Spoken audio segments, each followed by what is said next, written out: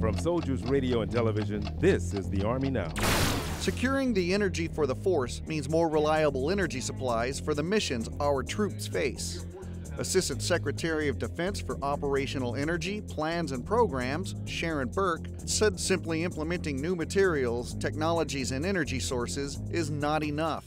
The change will come from different training, doctrine, and organization. Burke said leaders should not think of energy security in terms of percentages and goals over a given time. The focus should be how can we make the mission and capability better. We really need to be guided by what we need to be able to do. And that'll bring you right back to the soldier, which I think is really the Army's center of gravity, is how do you make the soldier better? And you can't really put a percent number on that. That has to be driven by what you need to be able to do. So, and I think the Army's made great strides in that. That's the Army Now.